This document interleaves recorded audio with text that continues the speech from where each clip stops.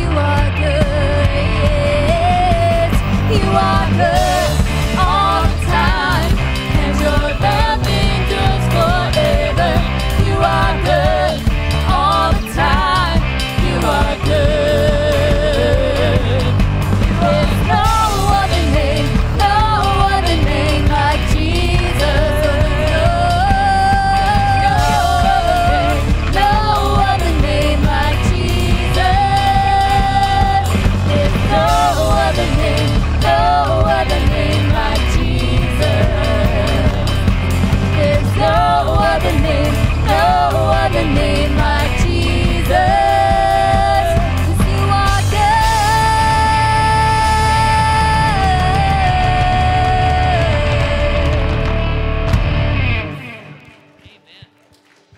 Praise God. He is good.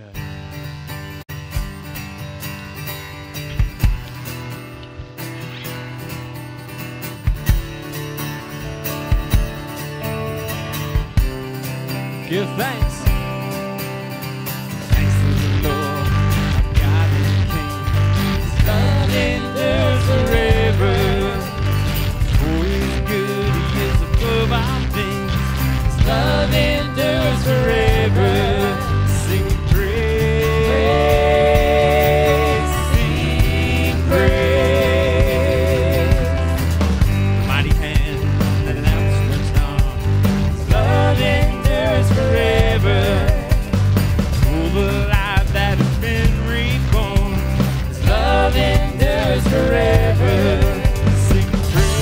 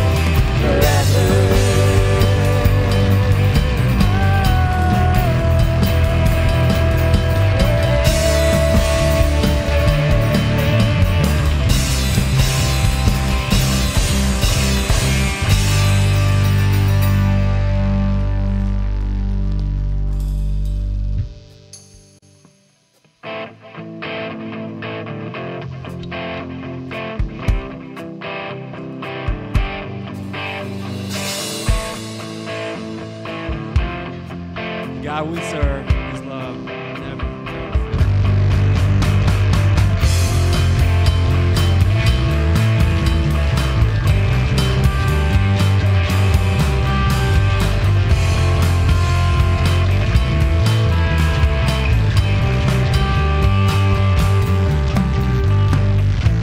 Nothing can separate, even if I ran away. Your love never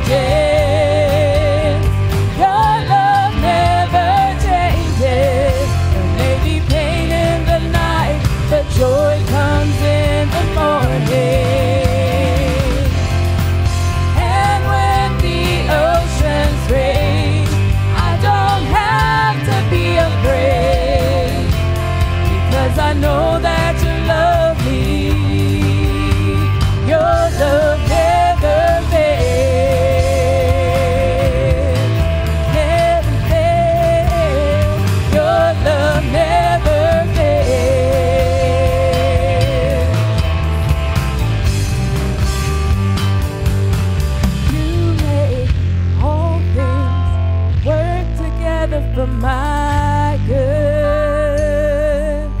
You make all things work together for my good. You make all things work together for my good. You make all things work together for my good. You make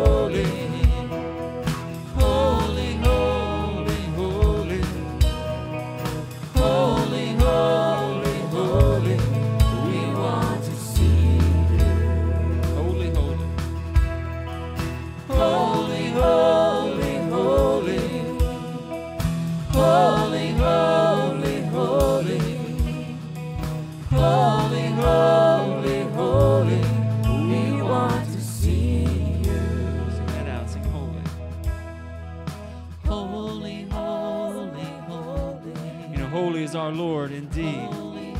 In the book of Isaiah says, for thus says the one who is high and lifted up, who inhabits eternity, whose name is holy. This is what he says. I dwell in the high and the holy place. You see, our Lord, our God, is holy indeed, above all else, above all others. And that's why we praise him, we honor him, and we glorify him. Will you guys pray with me? Father God, we come before you. We thank you so much for being who you are. Thank you for letting us come before you and just lay at your feet, Lord God, and love on you. Thank you for loving us first. Thank you for your son, Jesus. Lord God, we gather together and we say, holy, holy, holy are you, Lord God. Open the eyes of our hearts. Let us see you a little bit closer, a little bit more. Let us come to know you just a little bit better than we did when we got here. And we ask this in your name, Jesus.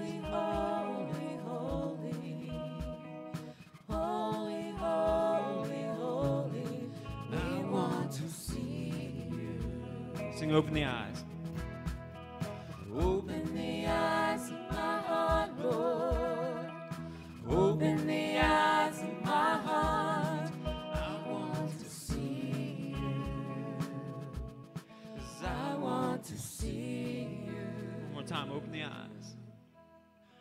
Open the eyes of my heart, Lord. Open the eyes of my heart.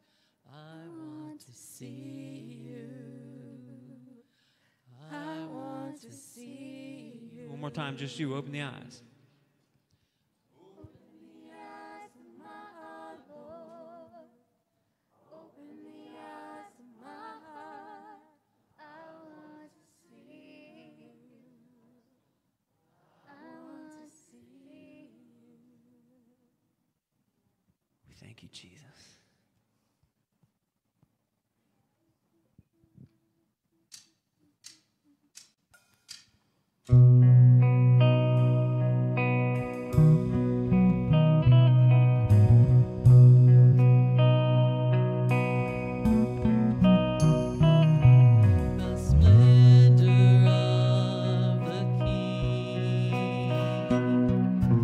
Clothed in majesty.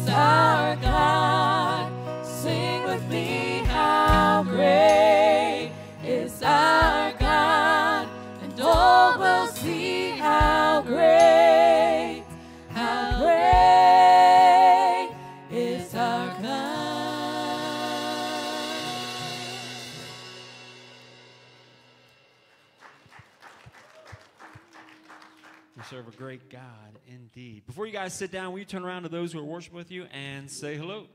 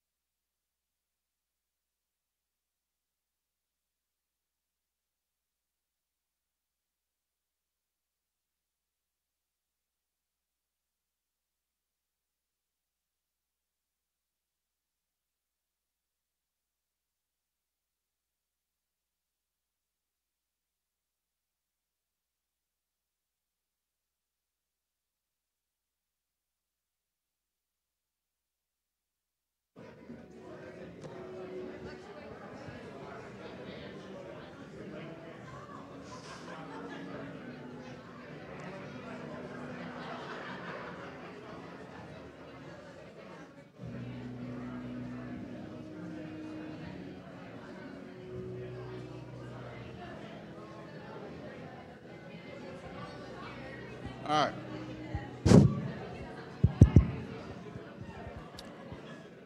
Good morning, New Life Vineyard. Glad you're here today. It's warmer in here than outside, fortunately. It was cold this last week. I don't like it. But praise God. He gives us brightness, and he gives us the sun. He gives us the warmth through his Spirit. A few announcements today.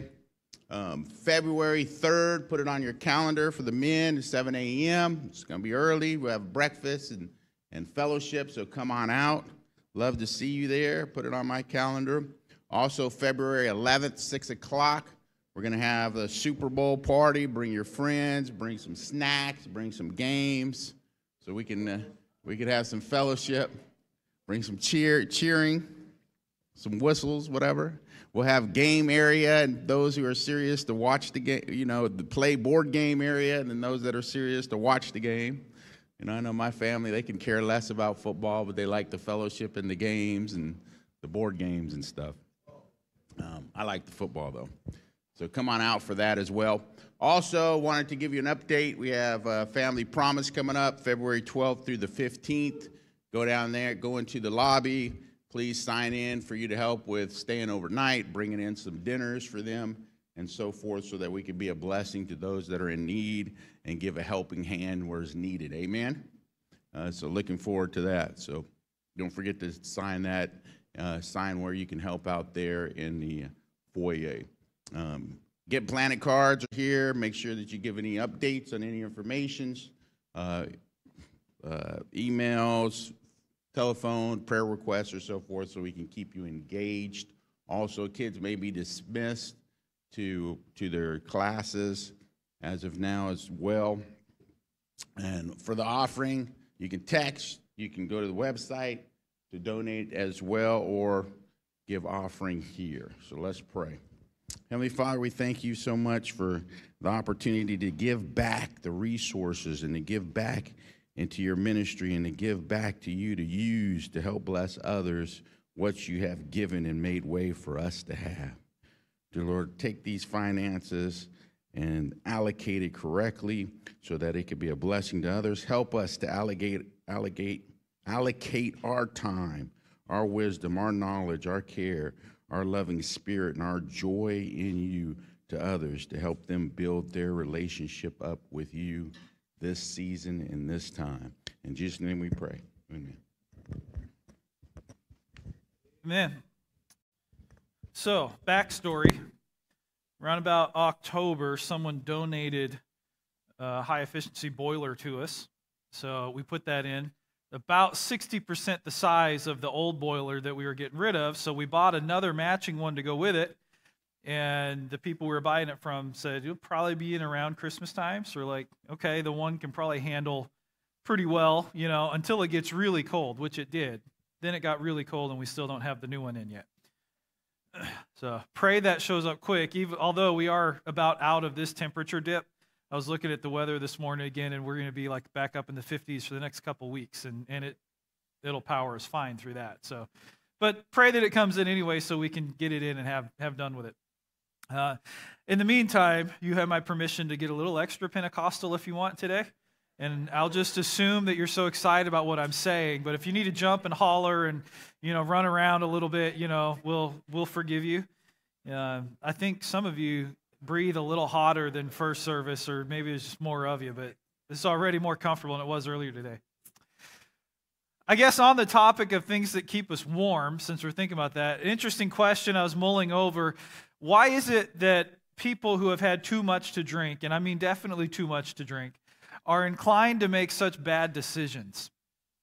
Have you ever really thought about that, like explored that? And I'm not saying that with any real condescension. It's the scientist in me, I guess, unprofessional scientist. It's just a thing that is. And I'm the type of person who likes to find out why things are. Why is the sky blue? I never stopped asking that.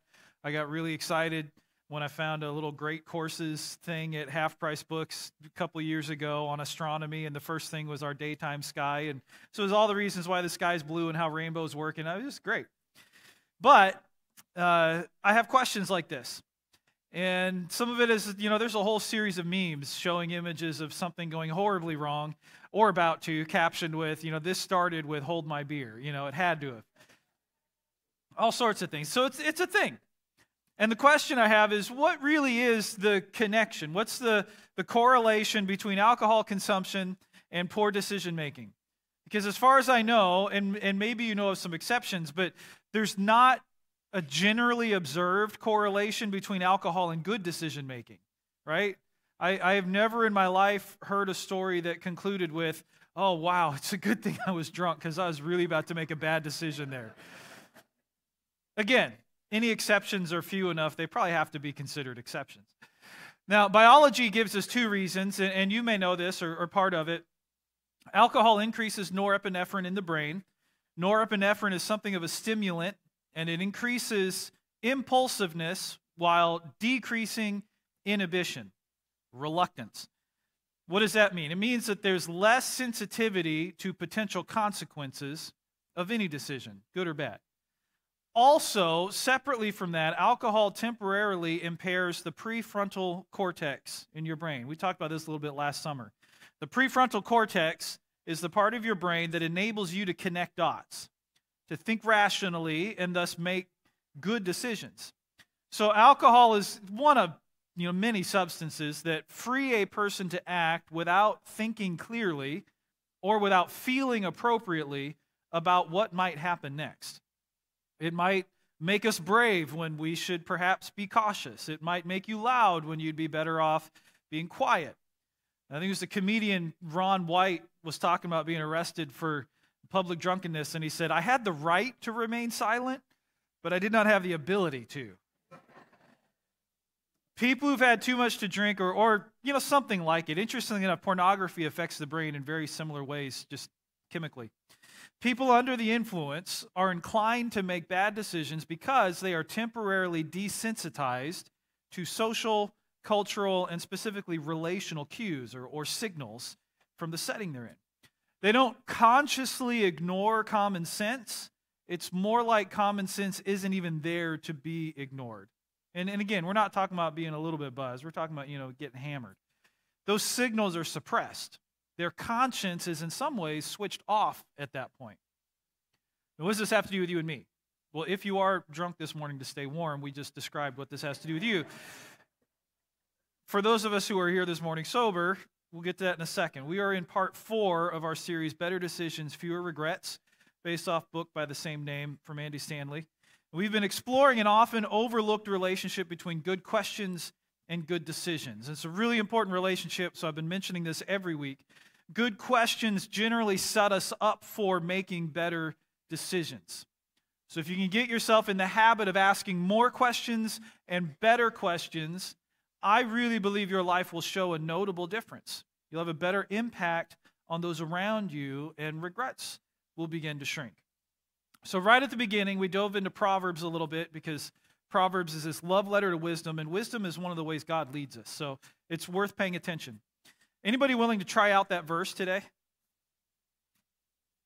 Just go ahead and launch into it. Be brave.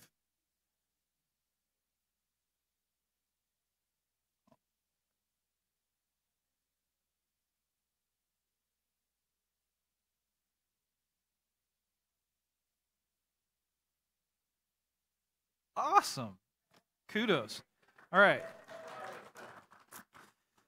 All the rest of you get an F. Still, we're 4 weeks into this. Like, come on, guys. It's not that long. The sensible see danger and they take cover. They adapt. They go around. They prepare. They adjust. The inexperienced, or some translations, the simple, the naive, they just ignore the signals and they keep going and they suffer for it. And the reason this is so important is because we've been talking about that inner sales voice, right, that we all have that wants you to act fast, move now, decide quickly. Think about immediate outcomes instead of ultimate outcomes. So Solomon reminds us to put that voice on hold and look beyond this moment. Don't look away from potential danger that might be sitting next to an option you're selling yourself on. So the 5 questions in this series are tools that we're learning to pick up and carry along that help us slow down before we run into trouble so we can make better decisions and later on look back on fewer regrets. The first question was the integrity question, right? Am I being honest with myself? Am I being honest with myself? Really? The second question was last week. It's called the legacy question. What story do I want to tell? When this decision becomes a memory and a story I tell someone else later when they ask, what story do I want to be able to tell when I'm looking back on this moment? That story's up to you, one decision at a time. Today we're doing the third question. It's called the conscience question, which brings us back to our opening question about intoxicated people. While they maybe can't pay attention to external signals or maybe even internal signals, those of us who are sober are still often guilty of choosing to ignore those signals anyway, right? Intoxicated people have basically silenced their conscience for a temporary period, but sober people sometimes choose to ignore our consciences. And by conscience for today, I'm talking about that internal tension competing for our attention when we're considering an option that might lead to regret, maybe, maybe not. Truly intoxicated people can't help themselves, but oftentimes we won't help ourselves. And the outcome, the consequences, can sometimes be no less devastating. So the third question that we should ask anytime we have a decision to make of any kind, the third question is this: is there a tension that deserves my attention? Is there a tension that deserves my attention? When I'm considering options and I'm sort of focusing in on one in particular that's looking pretty good to me, does that option create any kind of a tension inside me that I should recognize as here? Perhaps more often than we like to admit, they're looking at an option, we're looking there and we're considering something, and there is a tension that comes up. Something about it just doesn't feel quite right. Gives us a little pause, causes us to hesitate. And initially, we may have no reason why. We can't say exactly why. You may have heard this referred to as like a red flag moment. Some of you might call it your gut, intuition. If you have a more spiritual framework for life or you're around people that do, you might have heard the phrase, I have a check in my spirit about that. I have a check in my spirit about this. And something's holding me up and I'm not really sure what it is. Now, people that have walked with Jesus for a good while have learned the Holy Spirit sometimes can communicate this way. So you get that check, something pulls back, and you're thinking, well, okay, maybe God's leading me. It might be the Holy Spirit is trying to help you out by cautioning you against an option because he has information you don't have yet. So he may be drawing you away from a thing or maybe toward a thing that is safer or away from a thing that ultimately could be unhealthy, maybe even dangerous. Back in the 1500s, St. Ignatius put a couple big words on this. He spoke of this drawing of the Spirit in terms of experiencing consolation, which is kind of like this swelling of the Spirit, this kind of like take a deep breath and it just kind of feels a little bit better. And so life kind of springs up inside you and draws you closer to the things of God, or desolation, that withering, that something kind of dying, that feeling you get sometimes when you think about something. So in old time speak, when they use big words for everything, they call that consolation and desolation as ways of discerning in your spirit the good or evil of a thing. It isn't always the Holy Spirit. It can be. The Apostle Paul talks about conscience separate from the Holy Spirit. So sometimes an option in front of you might be triggering a suppressed experience, just a bad memory. For instance, you may have nearly drowned at the beach when you were a kid. So now when your spouse suggests taking the family to the beach for vacation this year or next week because it's really cold, you like the idea, but you notice something inside you kind of has a tension with that suggestion, with that option. So you might have different names for these red flags. Different names are probably good because some come from God, some are internal, some might be evil influences trying to mess with you and scare you out of a good thing. But I think we all know the feeling, that internal sense of something about this. Don't know what it is. Don't ask me a lot of questions right now, but something just doesn't seem right. And when that pops up, you don't necessarily live by it without questions, but you owe it to yourself to pause and pay attention to that tension.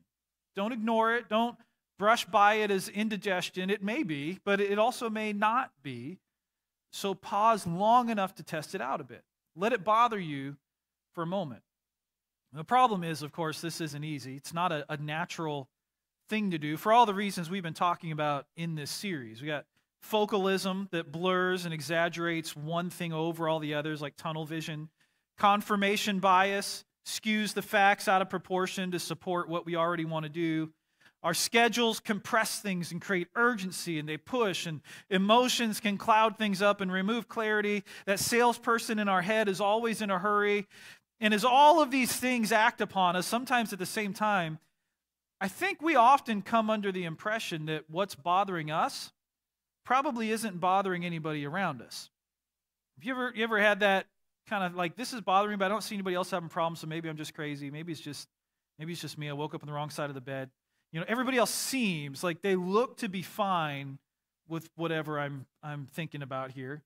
My spouse doesn't appear to be noticing any red flags, so maybe it's nothing. Nobody in the office seems to be wrestling with their consciences. Technically, this option isn't illegal. It's not even really immoral, but you just feel like there's something not right.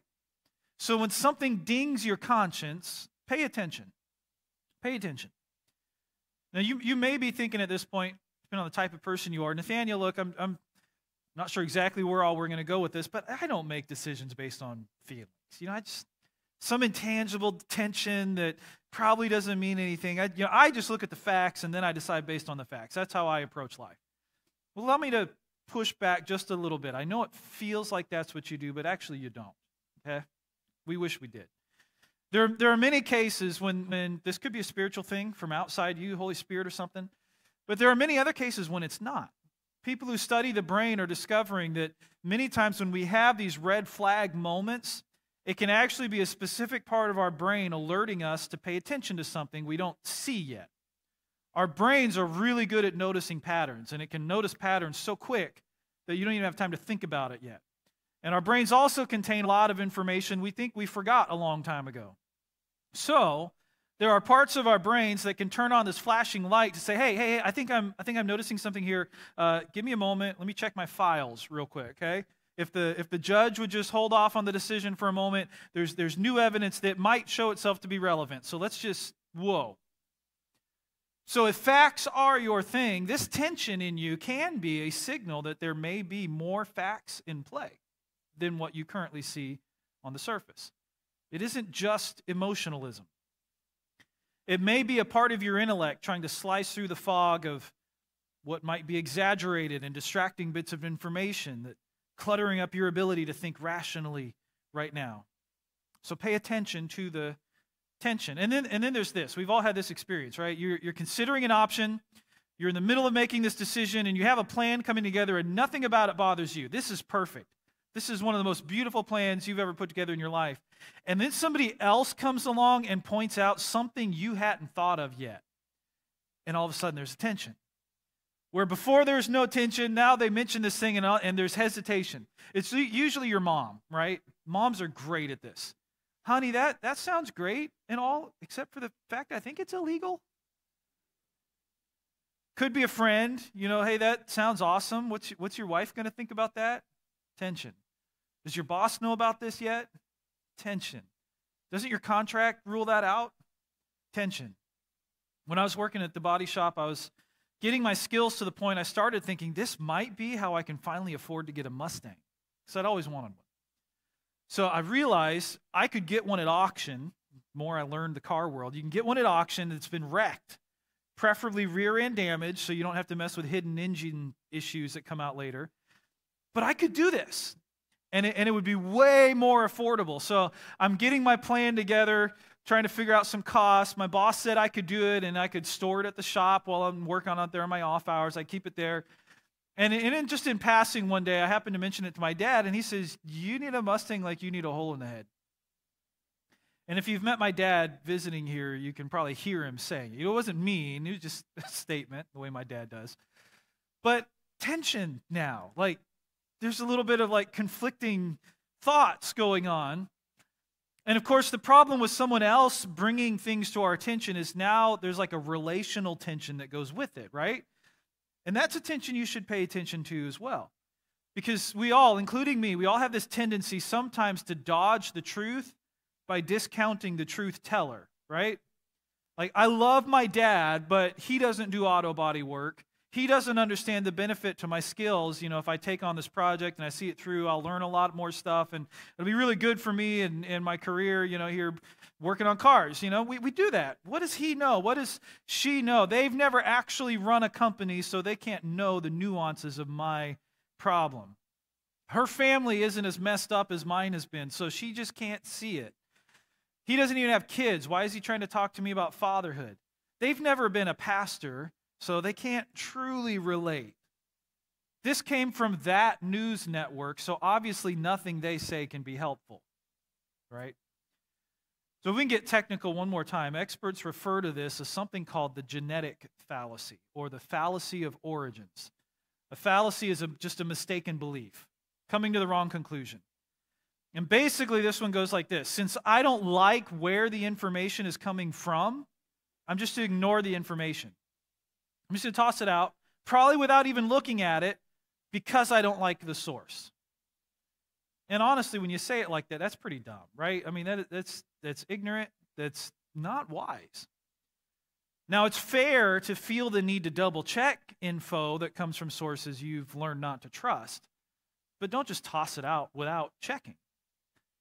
So honestly, the wise thing to do is you consider options. If there's any hesitation around this choice, this one in front of you, pause and allow that tension to rise up and get as big as it possibly can get before you decide.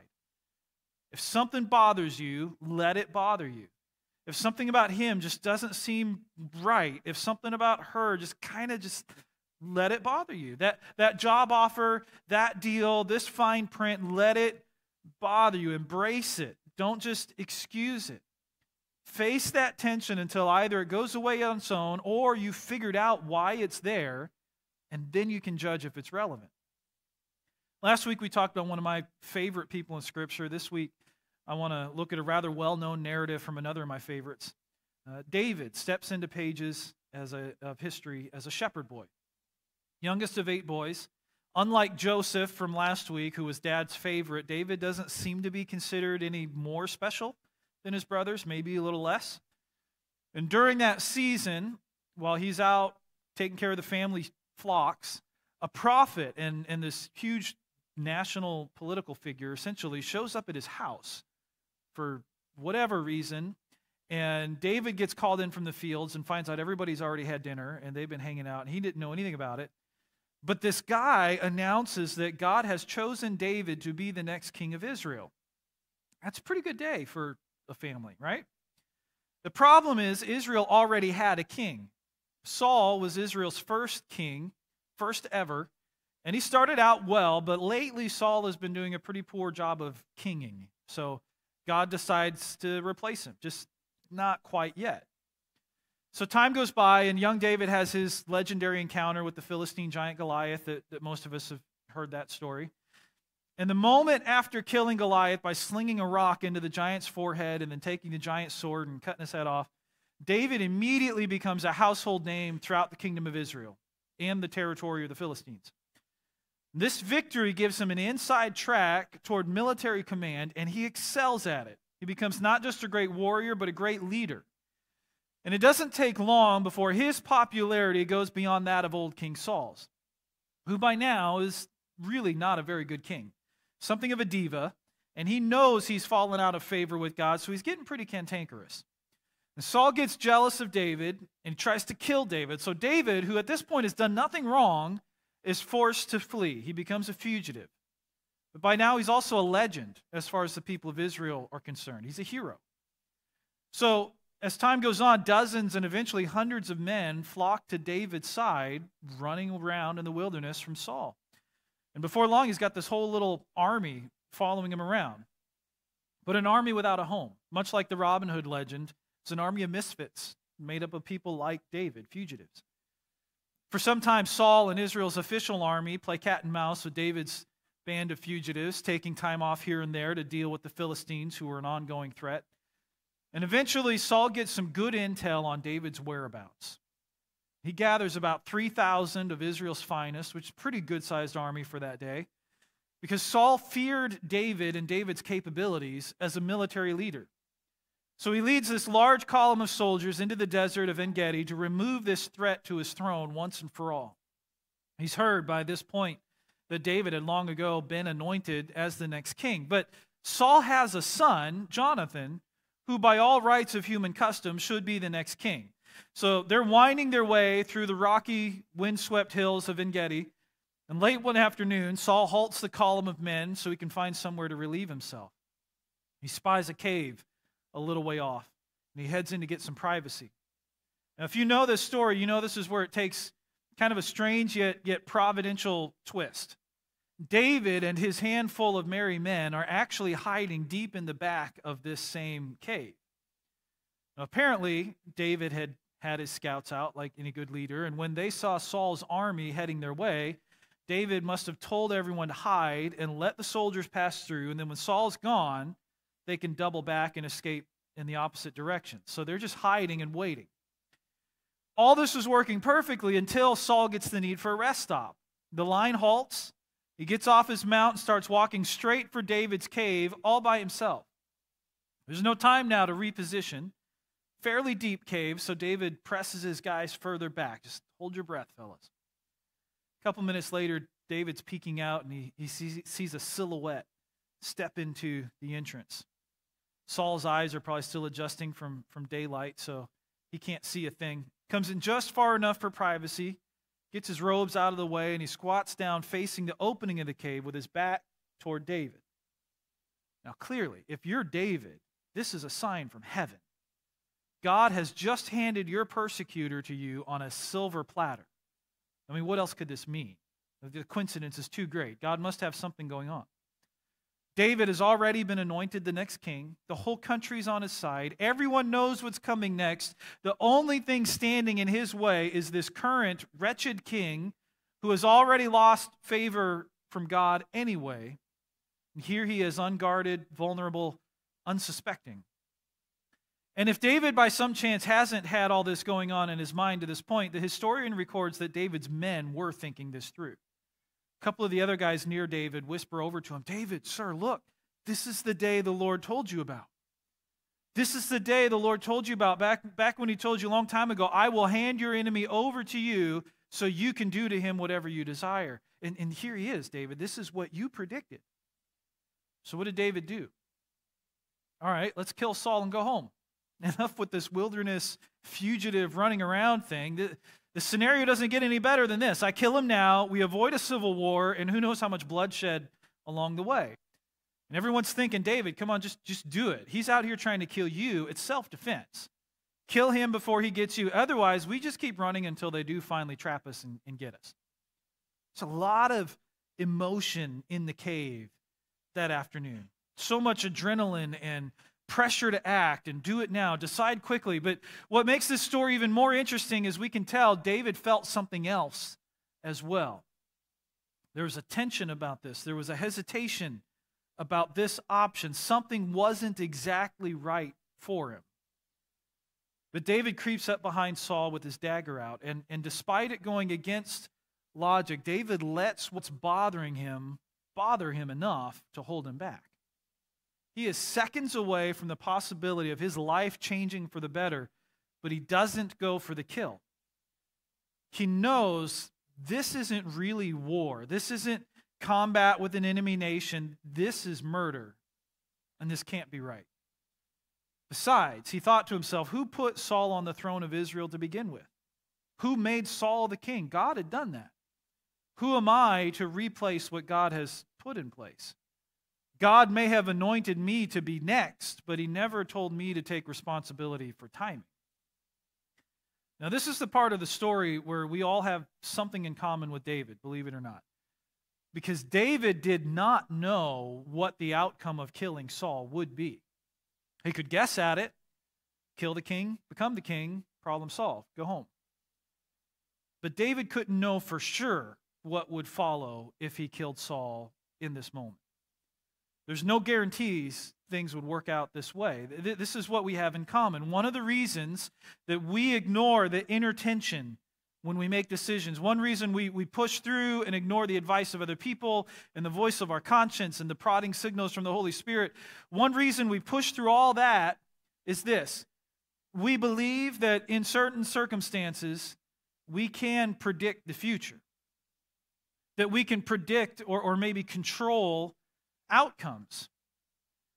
And when we get in that frame of mind, when we're convinced we can predict outcomes, when we think we know, we make decisions we oftentimes regret because we don't know. We miss things. We overlook things. Sometimes we simply don't know things that were things.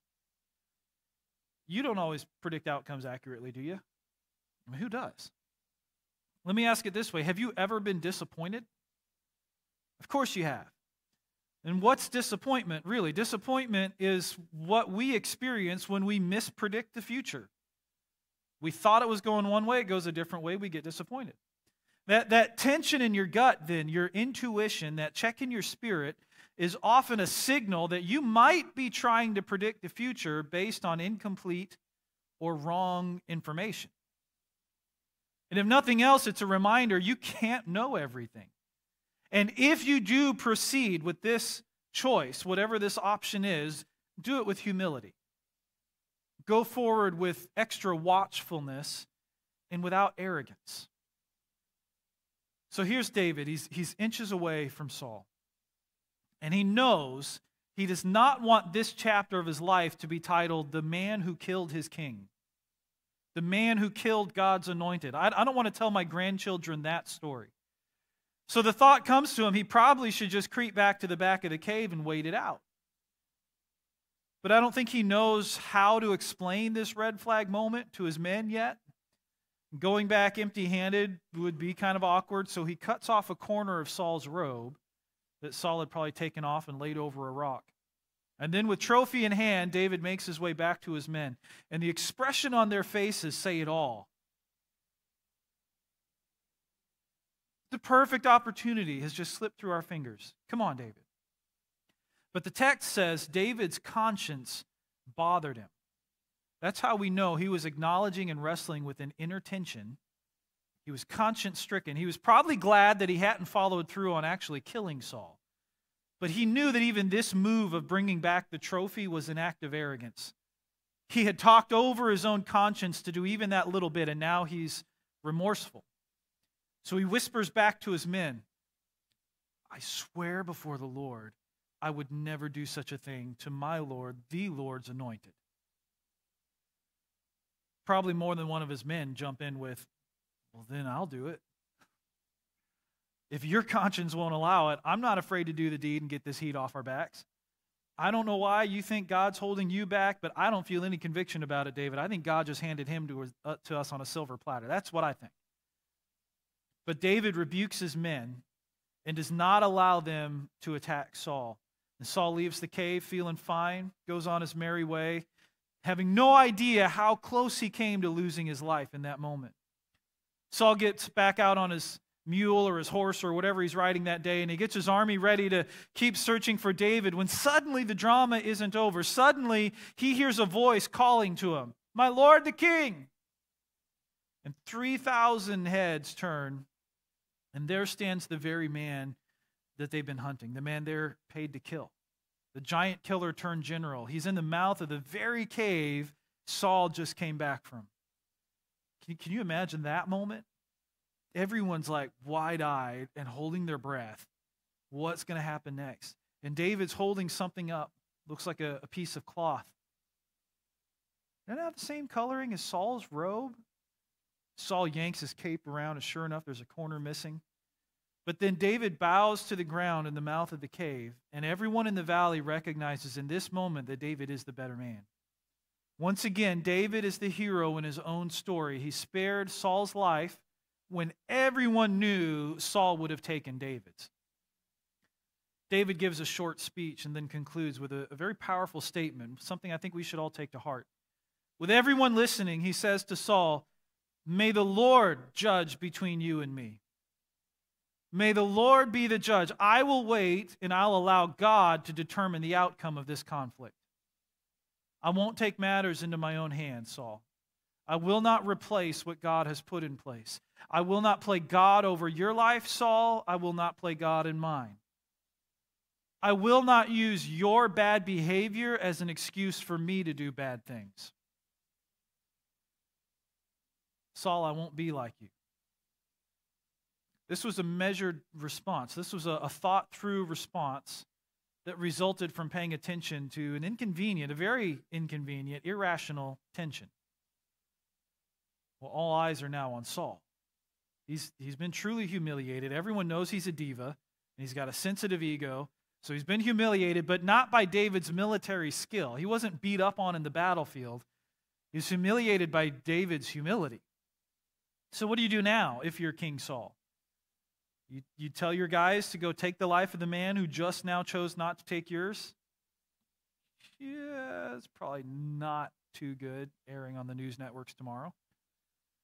Do you say, all right, I'm going to close my eyes and count to 100 and give you a head start because honor demands I give you something now? No, even Saul knows better. He turns his army around and he heads back home. David had a choice in the cave to be maybe a villain. At best, you would call it being an anti-hero kind of figure like is popular in literature and movies today. Instead, he chose to be the hero. It's another thing we share in common with David. You get that choice too. Like we talked about last week, you get to choose what story you will later be able to tell about this moment, this decision. This conscience tension is a reminder that you are in a defining moment right now. You are in a choose your next chapter kind of moment. Well, months later, Saul and his army are in a heated battle with the Philistines. After a period of intense fighting, a random Philistine archer just lets fly an arrow, just dropping it in behind Israel's lines. But this random arrow found a seam in Saul's armor, and he's mortally wounded. He's too proud to die at the hands of the Philistines or get captured, so he falls on his own sword and dies as his army is routed. And when word finally makes its way back to Saul's capital, this was before Jerusalem, when word reaches the city, the citizens proclaim David their next king. So David does finally become king without murdering a king being part of his story. And maybe, this isn't in the text, but maybe, I wonder, David thought to himself, well, if somebody had told me it was going to work out like this, it would certainly have made that whole cave episode a lot easier. You know, if God had sent an angel to say, hey, David, just relax, 7 chapters from now, the Philistines are going to take care of Saul for you, wouldn't that have made things so much easier? But, I mean, we know that's not how life works. That's why we dare not assume we can take all the details into our own hands. We dare not trust our own ability to see all the angles perfectly all the time and predict the future or control the outcomes. So whenever you're making a decision of any consequence, you have to stop and ask yourself, is there a tension that deserves my attention? Is there attention warning me there might be more going on here than I can now see? When my dad told me I needed a Mustang like I needed a hole in the head, I kind of laughed it off. That was just my dad being dad. I want the Mustang, right? And I want to prove to myself I can do this. I wasn't thinking about a lot of other things, like exactly how much time it would take in my evenings and weekends in my first year of marriage, no less.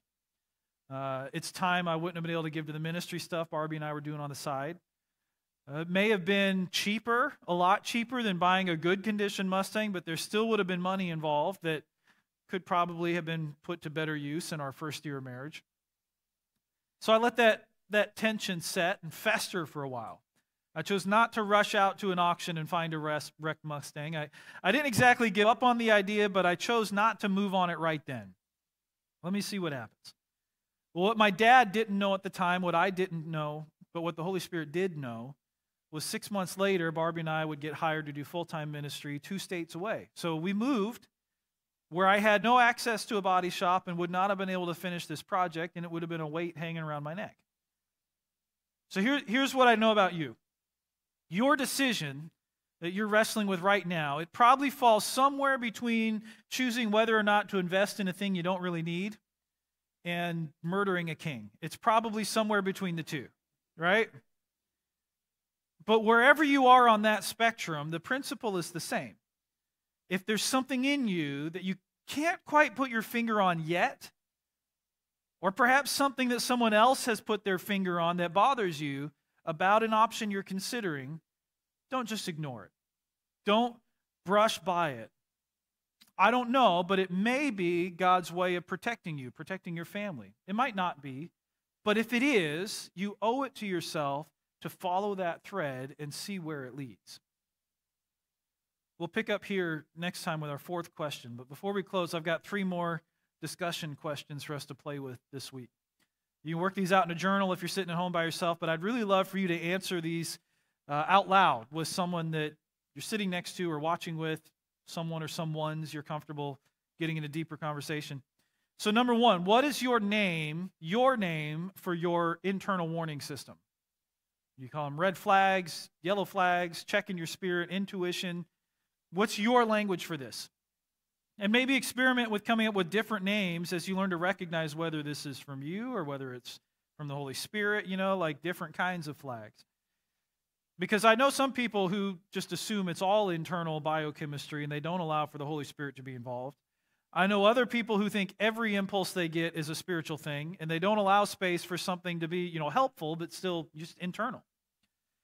Number 2, have you ever been really close to saying yes on a big decision, but at the last minute you bailed for no other reason than something just didn't sit right with you? If you have, describe what you experienced in that situation for the person you're talking with. Tell that story. Reprocess that. What was going on inside and outside? What was around? If that is the case, and you do have that kind of story to tell, the people you're sitting next to now or watching with, they might could benefit from hearing that story. Number 3, in what way does our memory verse from Proverbs support the habit of paying attention to this inner tension? What's the relationship between the verse and this principle? Talk that out. Look at it from some different angles. See what you come up with. Would you stand with me? I'd like the worship team to come up. I think an appropriate prayer as we close today would be this: Holy Spirit, soften my heart to your voice. Make me sensitive to the way you guide me, whether that is with learning principles of wisdom, whether that is you speaking directly to me, whether that's opening Scripture up to speak into my soul. The writer of Hebrews chapter 4, he said, "For the word of God is living and effective and sharper than any two-edged sword, penetrating as far as the separation of soul and spirit, joints and marrow." Scripture is effective for helping you get clarity on the inside, what's going on, testing things. Jesus said in John 10, "My sheep hear my voice, I know them, and they follow me." So let's invite God to speak to us. Let him lead you with his voice. Let him speak to you with his word. Let him lead you with wisdom, with his spirit. Let him fine-tune your conscience a little bit this week and get that sensitivity turned up a little bit, get that heightened. And when he uses any of these things to ask you to pause in the middle of a decision, be ready to heed the warning and start asking why. Follow the birdseed. See where it's going. Let's pray. Lord, I thank you for your presence with us. I thank you for always being accessible. Anytime that we need someone to ask what's going on, we don't have to wait for you to get off the phone or get out of your meeting. You're with us all the time. And I pray that you would help us turn up that sensitivity in our hearts, in our spirits, so that when you respond back and when you're prodding, even when we don't ask for it, we'd recognize that and be able to follow. Lord, lead us in a path that draws us closer to you, walking closer step by step with you, Lord, so that we can hear even the gentlest of whispers that you might send our way. Lord, I love the relationship that you've called us into. If there are any here that have never known you in that way, don't see you as a person that's been asking them to walk with you in life, I pray that you would put that image in their hearts, that invitation in their hearts to just come walk with you and to know you and be known by you, to hear your voice and to follow, so that we can have that companionship and have that good leadership when we can't trust the sales voice in our heads, when we can't trust the influences from other outside sources. Teach us to know that voice that we can trust, that always leads us true. Jesus, you said you'd give us the Holy Spirit who would lead us into all truth. So I pray that you'd give us the confidence to trust that and look for the Holy Spirit to lead us anytime we need to know the truth of a situation. Guide us. Help us take real steps this week, putting that in motion. In Jesus' name, amen.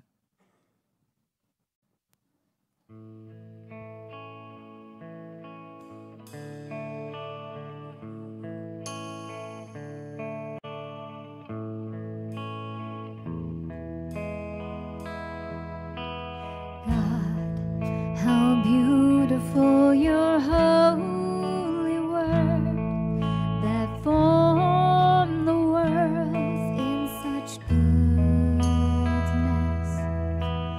Oh, the shame that we would spurn it all to turn and fall into darkness.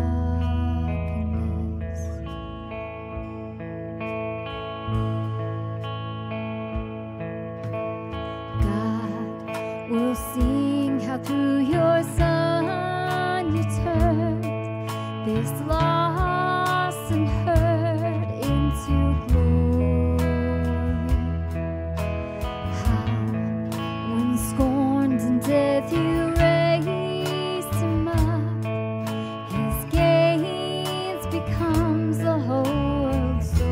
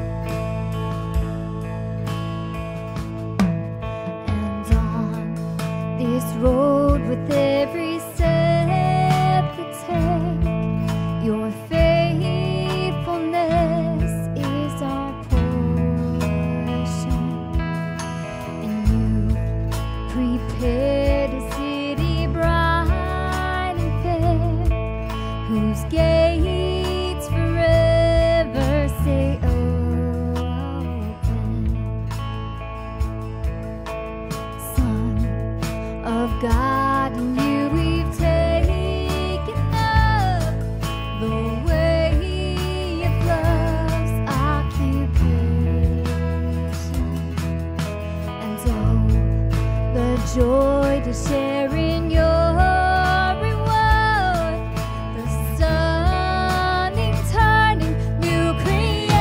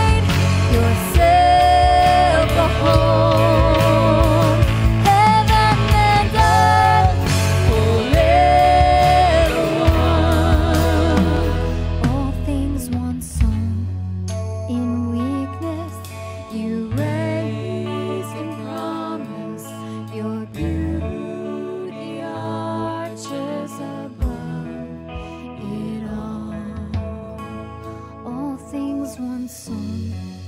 In weakness, you raise in promise. Your beauty arches above it all.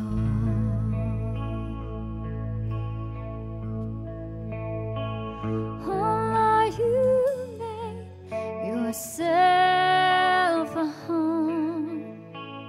Heaven and earth forever one. All things once sown. In weakness you raise in promise.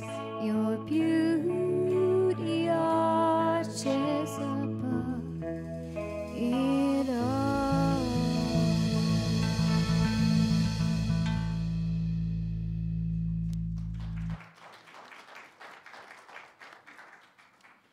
So glad you guys came out to worship with us today. If you would like some prayer, we have a prayer team down front. Please come down front and give prayer if you want.